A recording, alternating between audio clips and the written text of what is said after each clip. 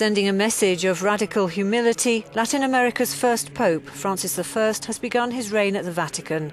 The 76-year-old is regarded as a conservative, but is also seen as a potential force for reform. Yesterday, wearing simple black shoes and an ordinary wristwatch to his first Mass as pontiff, he issued a warning to cardinals in the Sistine chapel. We